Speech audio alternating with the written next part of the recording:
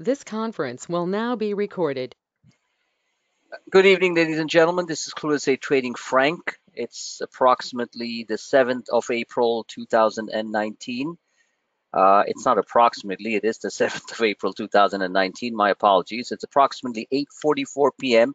Eastern Standard Time here on an absolutely gorgeous northeast evening here on the New York, New Jersey waterfront overlooking New York City.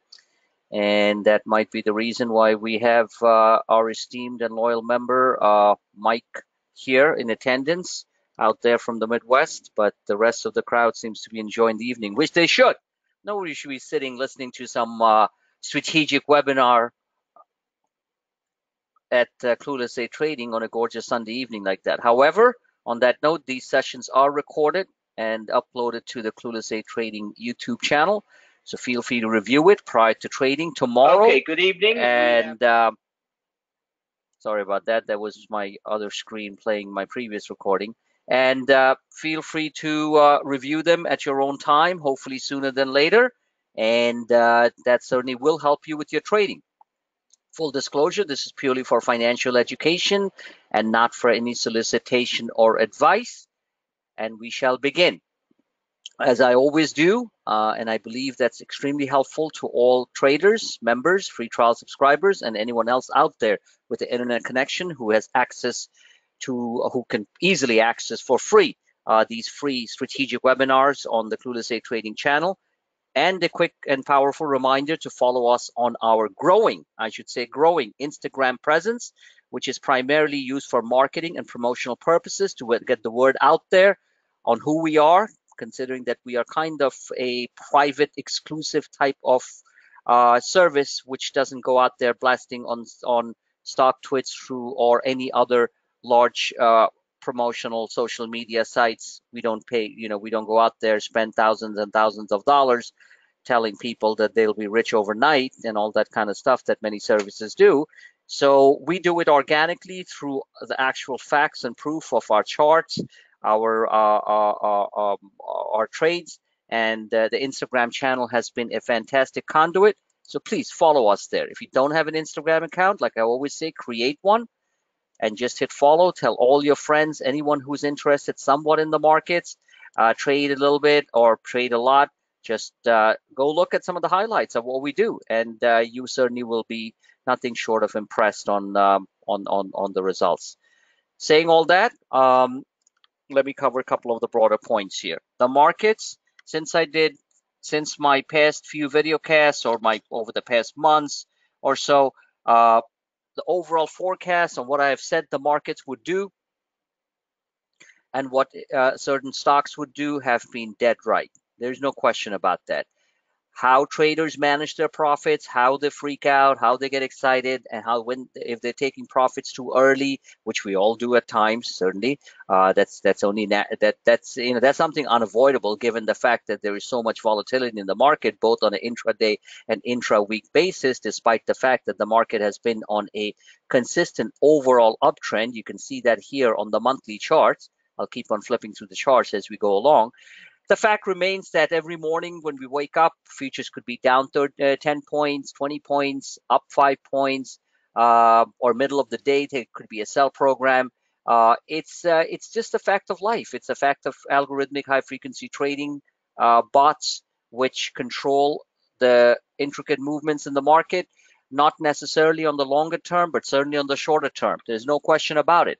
So it is only natural that if you gap up open or a market gap up open, you have to take some profits. If we are open down, depending on the tactical levels, using our shorter term and intermediate term charts, we dollar cost average, get in there, take some very nice profits as the market has a reflex rally or reflex bounce. We do a lot of reversal trades. So all those things are part of active trade management. Whether you're an active trader or a part-time trader, you still have to employ trade management practices, which I have talked about extensively, and more importantly, have taught extensively to my advanced coaching students, my ACS students, which anyone can sign up for on the website under members content. So saying all that, that I believe is the most difficult part of any trader, the actual trade management part. Because if you look at the picture of the market going back to 2009 here, 2009, all the way up to here to where we are, I mean, that's gazillions of points. That's 2,600, 26, yeah, 20, more than 2,600, close to 26. Yeah, let's put it this way. It's 2,600 points. I mean, that's a lot. Okay, so put that in context. 2,600 divided by where we were around 660, 666. The market is up almost 4 times. It's up 390%. 390% since 2009. So if you really scratch your head and think, and all of us are guilty of this, is why are we gazillionaires? Why are we not like swimming in millions and millions and millions of dollars if it's so easy to be a trader? In hindsight, everything's 2020. Each of these candles are monthly candles. I deviate a little bit from covering the broader points because this is important. This is extremely important. This is where we all go wrong. All right? We're all guilty of this one way or the other. We minimize that guilt and the stupidity of trading. We minimize it. We don't eliminate it, but we minimize it to a very large degree by using these very powerful tactical charts that I publish on a real-time basis every single day, every 15 minutes, every 30 minutes, every hour, all through the day. And then these powerful webinars, strategic webinars, the powerful advanced coaching sessions, and everything that I try to do to provide the strategic tools, and myself constantly learning how to adapt to these extremely robotic markets. So the question remains that if trading and investing, and we're talking about trading here, which is a function of investing, obviously, except on a shorter term basis, was so easy, then from the deep bottom of 2009 all the way up here, pull back, and now we're getting back up there again.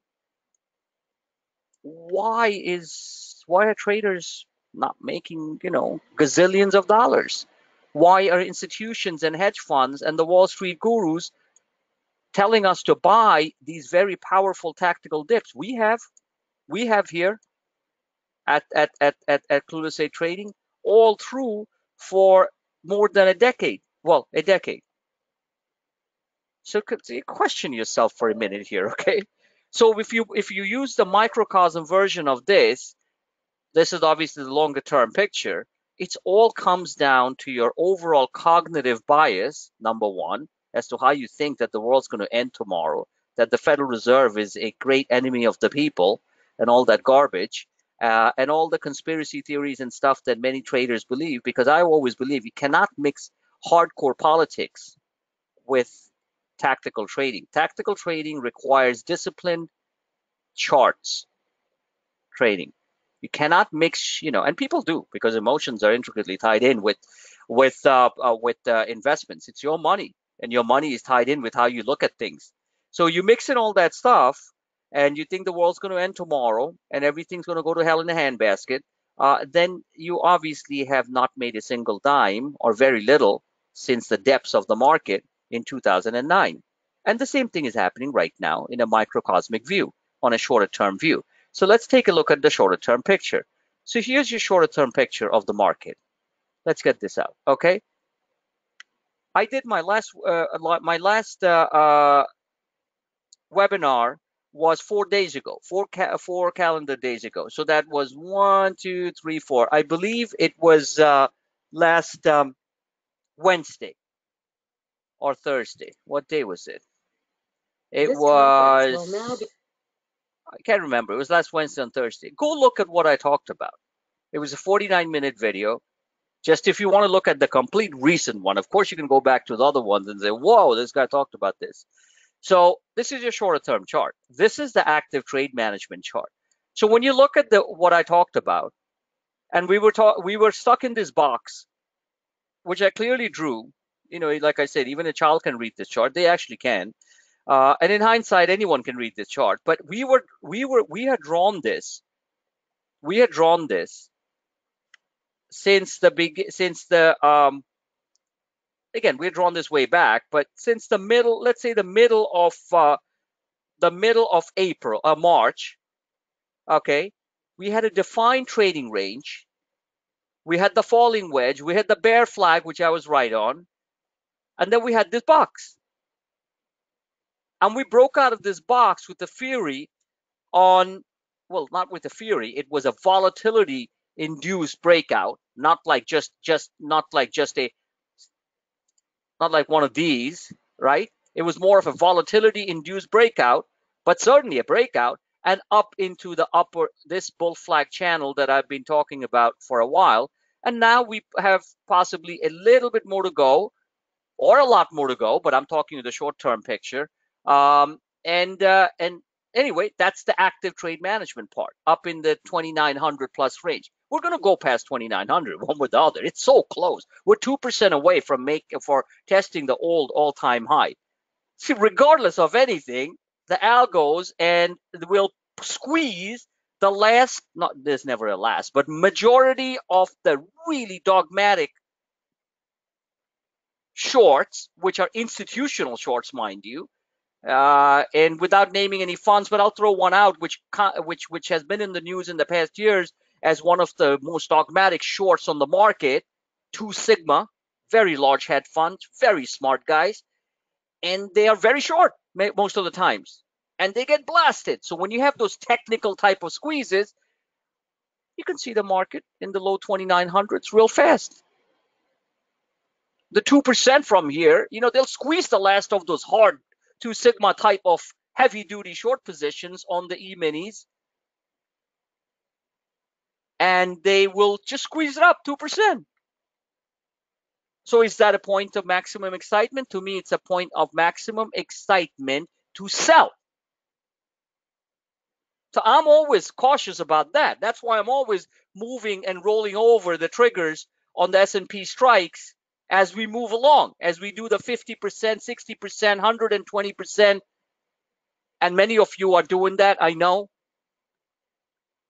I'm not going to harp on some of you who are not doing it. That's your problem, really not mine, because I'm really doing my job 110% and delivering the unbelievably precise, accurate content. I'm not bragging here. It's a fact. So anyway, but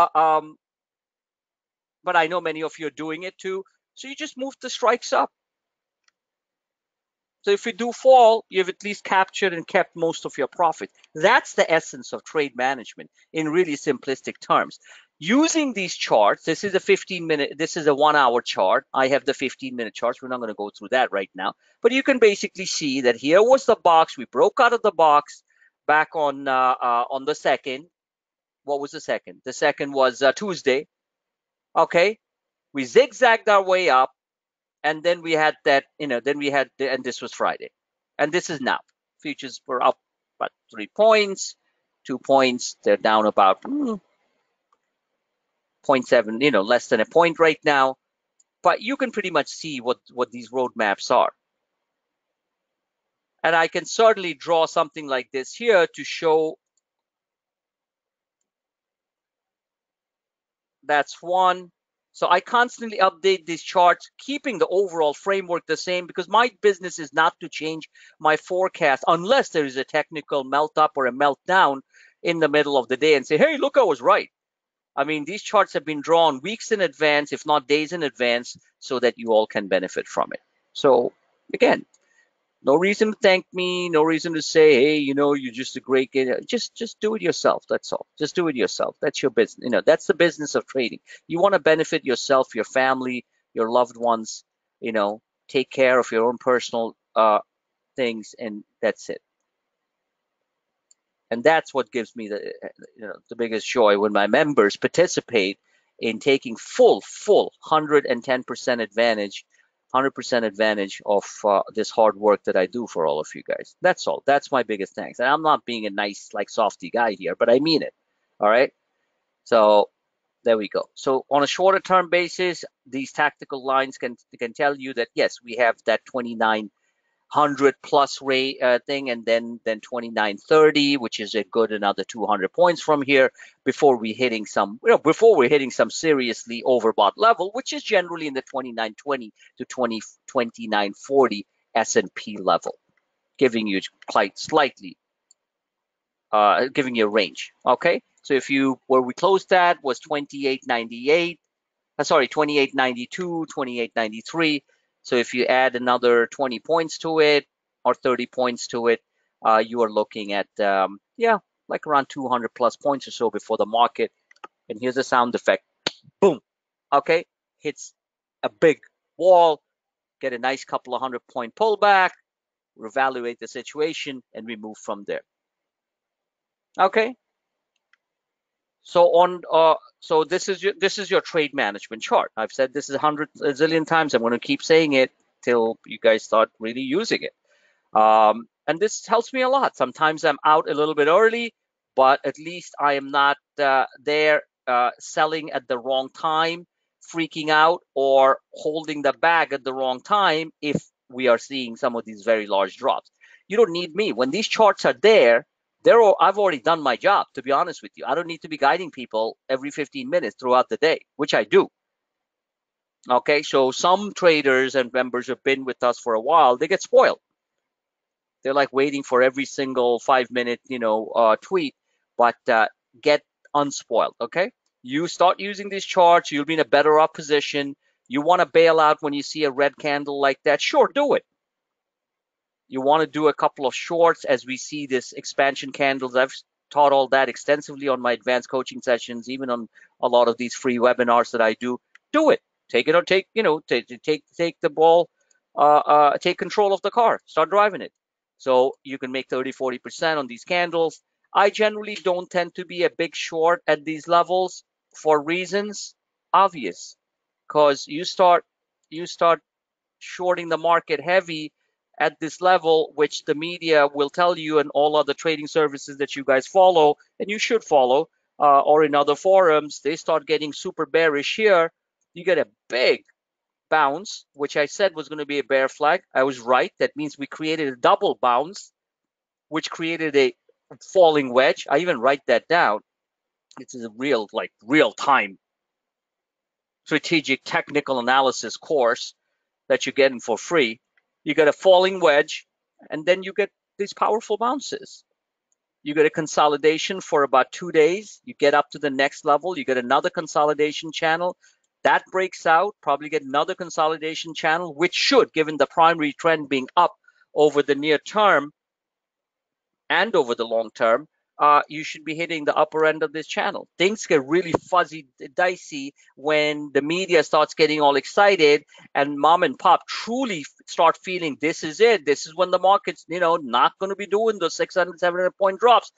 That's exactly when you get these type of sharp tactical pullbacks.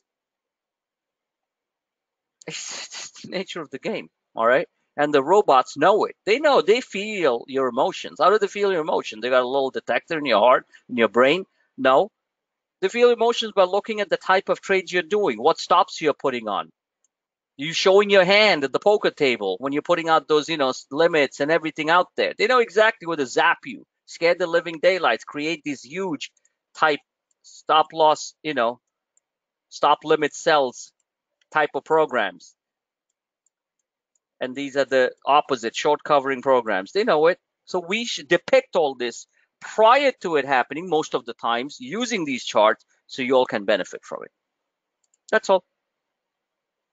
So right at this level will be, in my opinion, this is when we're going to be hitting the all-time highs, the previous all-time highs.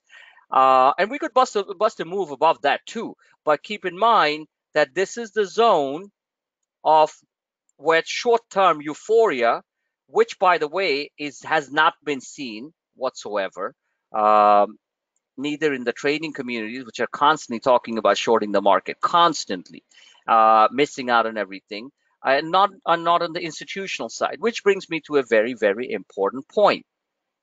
I put out a article out there, which from Marko Kolanovic, who's probably, in my opinion, and I don't idolize anyone, you know that. The only one you idolize is God. I don't want to start getting evangelist here. But the point is that he is truly one of the best. That's it. Marko Kolanovic is for JP Morgan, the ultimate quant market forecaster. I've talked about him before. He doesn't talk much, comes in once in a while. And him and a few others, but him primarily, and believe me, he's a big shot. But big shot meaning he's one of those guys who's a quant type of guy, not talking about emotional garbage, okay? About politics and all that stuff. So Marco thinks the S&P could hit 3,000 next month. Yeah, it could happen for reasons I just explained to you. That big squeeze. We could head towards that big squeeze where the 2 Sigma type of and the George Soros type of dogmatic shorts get final squeezed, and you get this rampant, out of control 400-point up days 2 or 3 days in a row. Yes. Will that be the final hurrah of the bull market? No. But it will be a short-term major tradable top. And that's where you get into that zone here. That's when people emotionally feel very, very good. Chat rooms are more full. Mom and pop say, hey, market looks really good. Maybe I should call John there at Fidelity and move my money I've been sitting on for the last 2 years into the International Growth Fund or the Tech Fund. And what will we be doing? We'll be selling. And we'll be looking for nice tactical swing and short-term shorts. Not dogmatic, tactical. It's really plain and simple. It really is. So Marco talks about it. And the other thing this is going to happen, it's not just mom and pop, and it's not their fault. It's the media, it's their brokers, it's their idiotic, emotional money managers who basically keep them down and then in their own way get them excited to buy on the overall upper end of the wave 5 Elliott wave theory top. So what he talks about is also institutional positioning. Very simple English. Institutional positioning means that institutions, as in hedge funds and many other players in the market, are heavily, pension funds included, are quite under positioned in their allocation in US stocks or equities. So if they are supposed to have, let's say, 30% equities, just giving you a hypothetical example, they are maybe at the 20% level. So when those guys, and they're not buying 100 shares of this and that, they're buying like $10 million here, $100 million there. So of individual particular sectors or certain ETFs or certain stocks, they are moving the markets. And we are showing this here at Clueless Trading, how to be selective on multiple individual stocks despite down days in the market, whether they be the Apples, whether it be Tesla, getting caught in that move down, then buying at the low and capturing 20 points within 2 days or so. Nvidia, just so many examples. Just please go to the Twitter feed and you'll see it. Whether it be Humana, a new trade, swing trade in play. So many retail winners. Win casinos. Thanks to our member. I think it was JB who mentioned that. Hey, take a look at Win. Start moving. Okay. Started to look at it. We were 2 days late. Didn't matter. It still went up 3 days in a row, and the calls were up more than 300 to 400%. Whether it be a AutoZone, which is like Chipotle, a consistent up to, I said it's going to 1050 when the stock was at 990. We were buying it from 600, but I wish I'd stayed long with the stock longer. But it happens, right?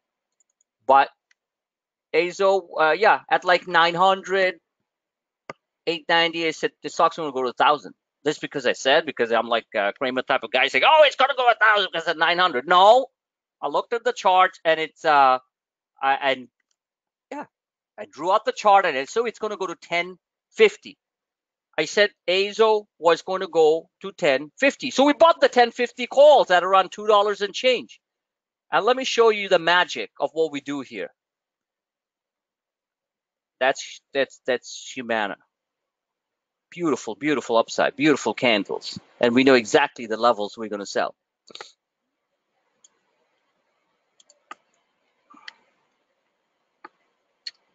So this stock, this chart, this was drawn well ahead. This was a daily chart that I'd looked at, and I said the stock is going to go to about 1050, like right here.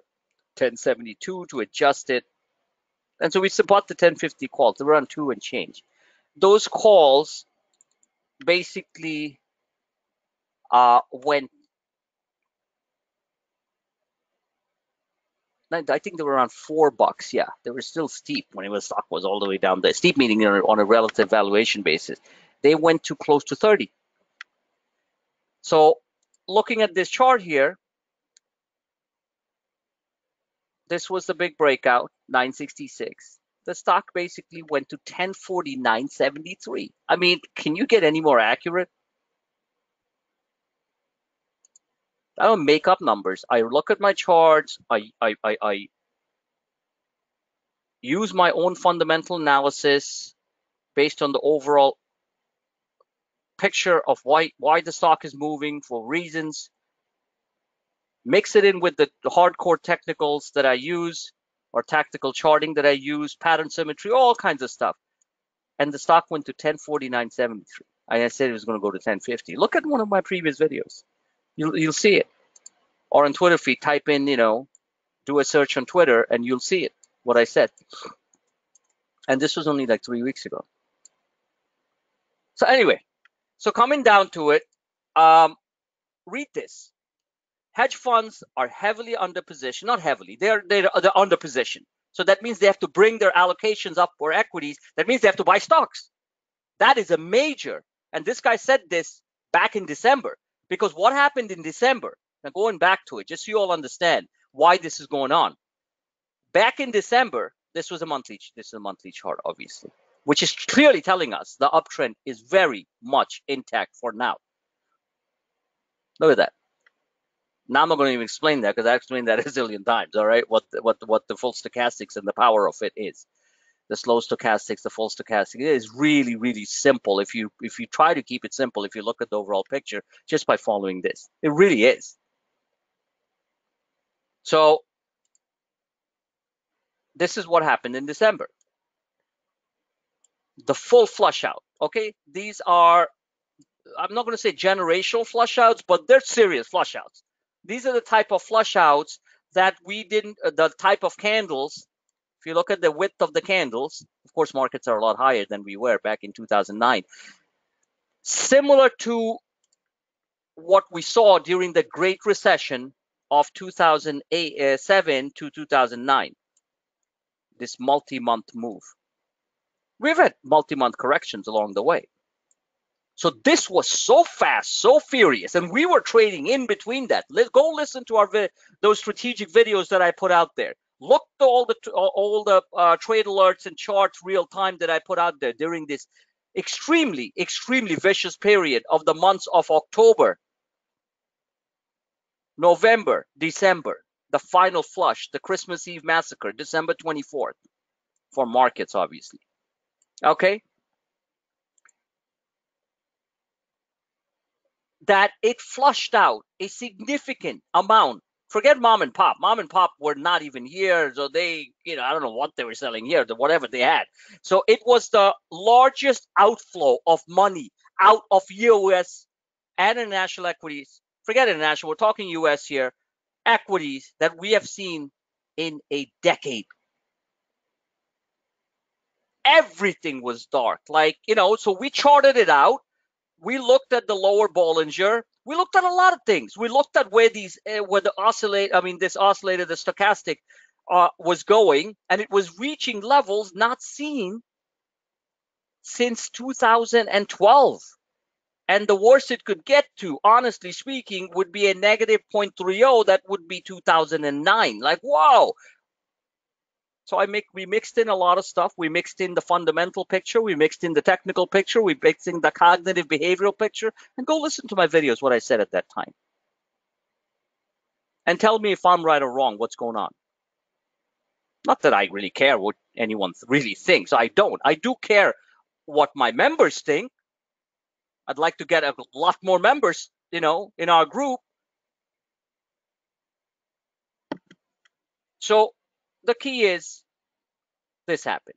So it flushed out billions, trillions of dollars out of the market. So all of a sudden, these guys are sitting there who were already not positioned right for this huge move since 2016 because they all thought that we're going to be at the end of the barrel because President Trump got elected and he was going to bring the U.S. economy down. Well, he didn't, did he? So they stayed under position through here. They started to get back in the markets. I'm talking actual institutional moves. But overall, the mood stayed bearish. Just the way now. The mood stayed bearish. Like fear, like, oh my God. And partly for the right reasons too. The China trade war erupted. And this is serious stuff. So whatever the case, look at the technical picture. So this is what happened. So if you just purely were a robot and you were going through all these charts that are produced daily, weekly, monthly charts, then you know what's going on. We're just going to test the highs. We're going to pull back from the high. This is what's going to happen, in my opinion. And this is a very high probability situation I'm showing you all, which I always do. We're going to go like this. We're going to get close to the highs, maybe not hit that exact high.